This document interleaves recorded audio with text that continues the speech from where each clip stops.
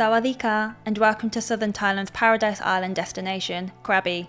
It's time to get out of the bustling cities and towns to relax and unwind on some of the country's best beaches. We spent 7 days exploring Krabi province in southern Thailand and were amazed at the scenery here. Join us as we take you through some of the best places to visit in and around Krabi. We'll cover the many islands, nature trails, beaches, boat trips and adventure activities, plus some lesser known attractions. Join us for the ride and get your notepad ready. These places are not to be missed.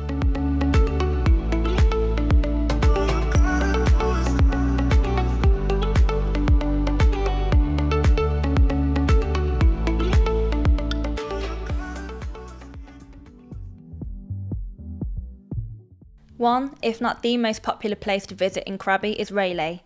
It's one of the country's most iconic beach destinations and is only accessible by boat. It takes around 10 minutes to get there on a longtail boat from Ao Nang Tang.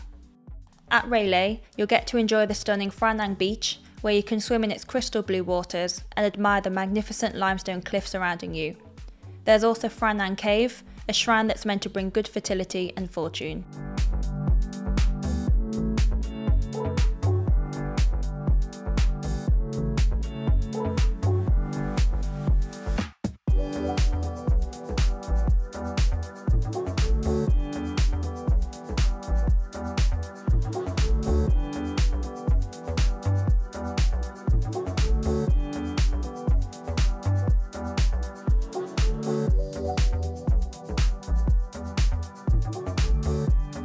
Railay is also one of the best places in Thailand for rock climbing, so if you're up for an adventure, be sure to book onto a tour. You'll find easier rock faces for beginners, but also more challenging climbing routes and even overhangs.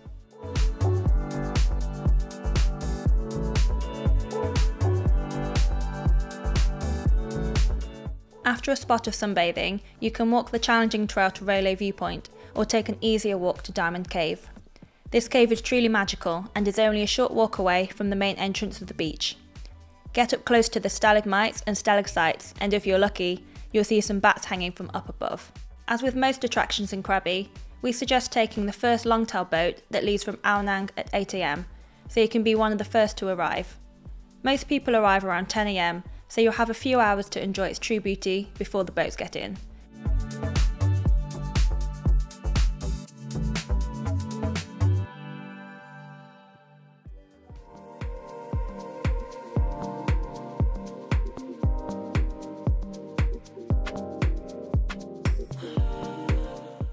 Another place to add to your list is Hong Island. We opted for a multi-island hopping tour with Sea Eagle speedboat tours. It's a great way to not only see Hong Island, but other smaller islands along the way. The first stop on the tour is the small but picturesque island of Pak Bia.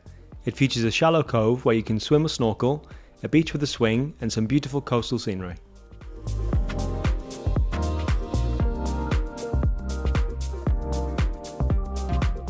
The next island on the tour is Koh Lading.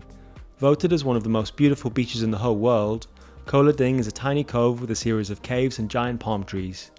It's also a popular spot to snorkel, though we didn't see many fish during our visit.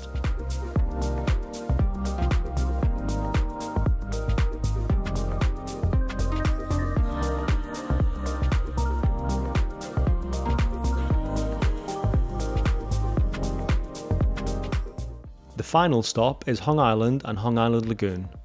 It's the main island to visit in Thanbok Karini National Park and is also the largest. During low tide, the lagoon is a great place to swim and cool down from the hot sun. The sea here is a vibrant shade of turquoise, unlike any of the other islands you visit in Krabi.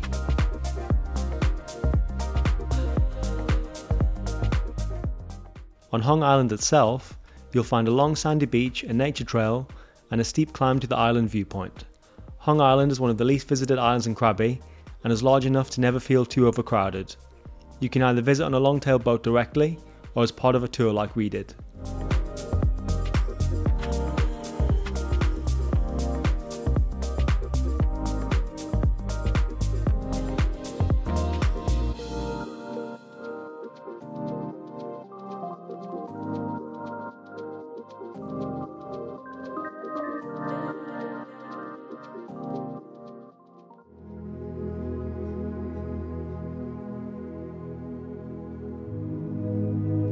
Fancy visiting somewhere a little different during your time in Krabi?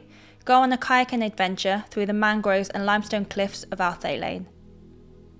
This small fishing village is built on the mouth of Nisa River, just a short drive from Ao Nang in Krabi town. Undoubtedly, the best way to explore this area is by kayak.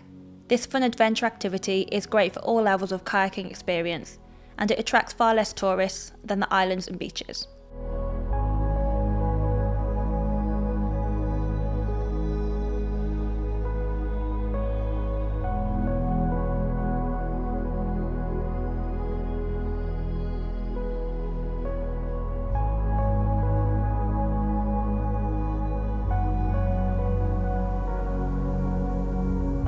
We did a tour with Sea Kayak Krabi and highly recommend them. You can also rent a kayak yourself and explore the area freely, but we suggest going on a tour as it's easy to get lost.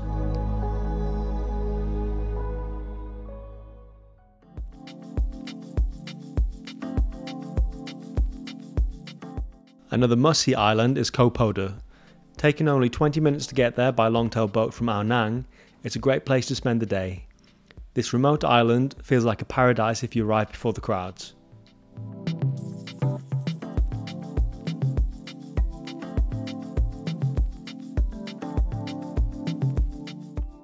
As the island is so large, there are plenty of beach areas to explore, and you'll easily be able to find a spot away from tourists. It feels much like a desert island, with tall palm trees, powdery white sand, and warm shallow waters that stretch out for 200 meters in low tide.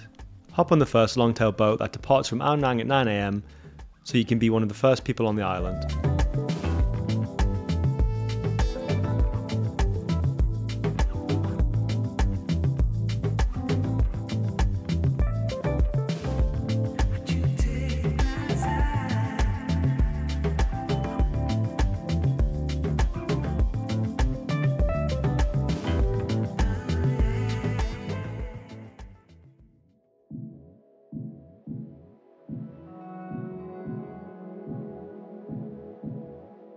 Our favourite day trip during our stay in Krabi was visiting the untouched island of Koh Talabeng, an island just off the coast of Koh Lading. This tiny island is a hidden gem that not many tourists know about, so we're letting you in on our little secret. The tour starts with a trip to an island known as Skull Island, which is named as such due to its cool cave scenery and skull-like shape. The stop here involves some light rock climbing and epic viewpoints. The cave was once inhabited by Japanese soldiers during World War II.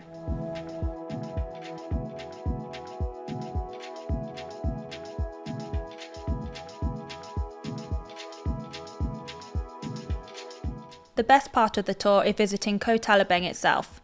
You'll get to kayak around this untouched island for an hour and a half, listening to the sounds of wild birds and the ocean.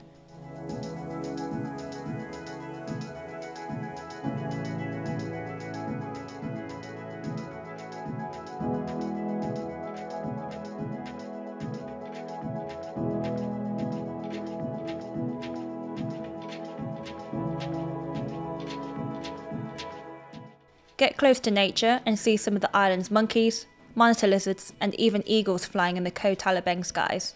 We went with a company called Koh Talabeng Sea Kayaking and cannot recommend them enough.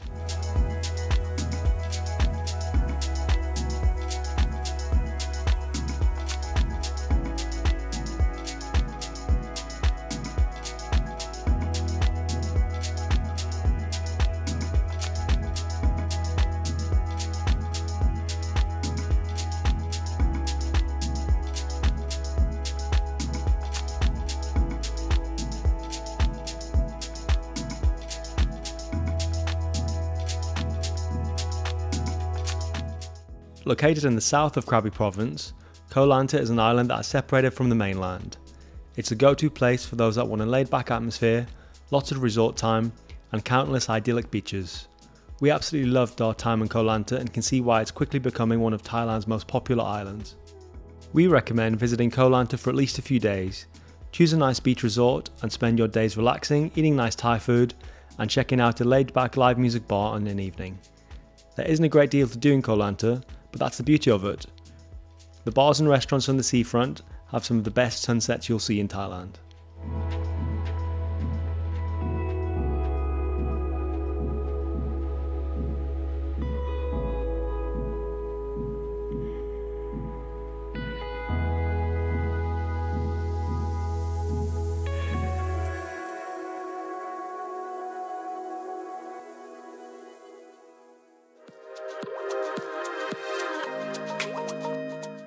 When visiting Krabi, there's a good chance you're staying in Ao Nang. It's a good base to explore all of the islands and mainland attractions.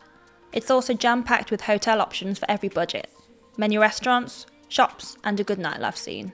Whilst in Ao Nang, be sure to visit the beach. Whilst it's not the most beautiful of beaches, as it's where the long-tail boats dock up, it's still a nice place to check out whilst in town. We enjoyed walking down the promenade on an evening with a street stall drink. When the sun goes down, head over to Ao Nang Night Market for a vibrant atmosphere and plenty of street food stalls. Ao Nang is also the place to visit in Krabi if you're looking for good nightlife.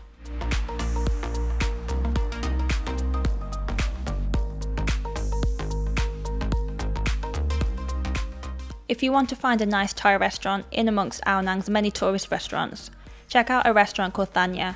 We absolutely love this place. We'll add a link in the description below.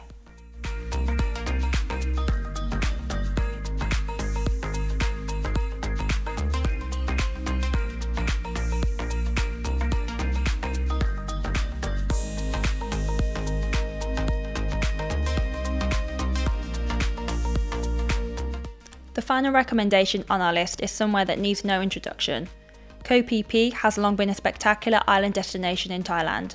Its beaches regularly appear on lists of the best beaches in the world. Is it as beautiful as they say?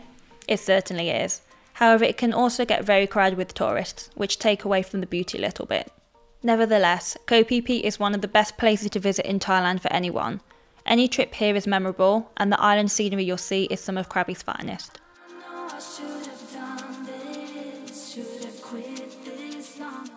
Thanks for watching our video guide on some of the best places to visit in Krabi. We hope we inspired you with beach, boat trip and activity ideas, and you can now explore them all yourself. If you liked the video, please give it a thumbs up and subscribe to our channel for more travel guides.